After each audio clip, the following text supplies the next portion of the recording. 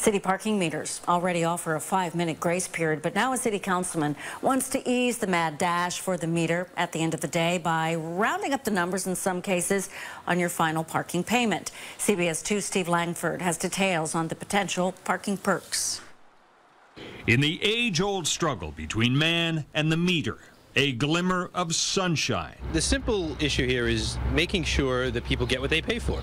Staten Island City Councilman Vincent Ignazio wants to change things. So if your meter runs out, say a couple of minutes before a 7 p.m. zone is no longer in effect, you wouldn't have to pay for another 15-minute increment. So it would round automatically up to the end of the restrictions, which would be 7 o'clock.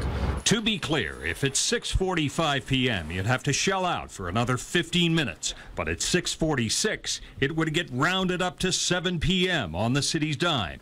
And to avoid endless arguments with your friendly local traffic agent, the Muni meter would do all the work. It would automatically round it up to the 7 o'clock hour. It would say 7 o'clock. That would be on your windshields. The exception to the roundup rule, according to the councilman, anyone feeding the meter for the first time just before parking rules end for the day.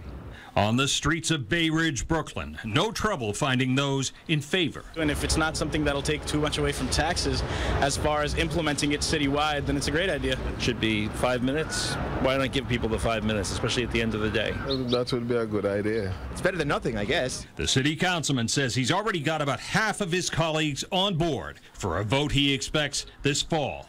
On Staten Island, Steve Langford, CBS 2 News. And CBS 2 News contacted the city for comment and an idea of how much this might cost. The city's Department of Transportation referred us to the Department of Finance, which referred us back to the Department of Transportation. You get it, bit of a runaround, but we'll stay on it.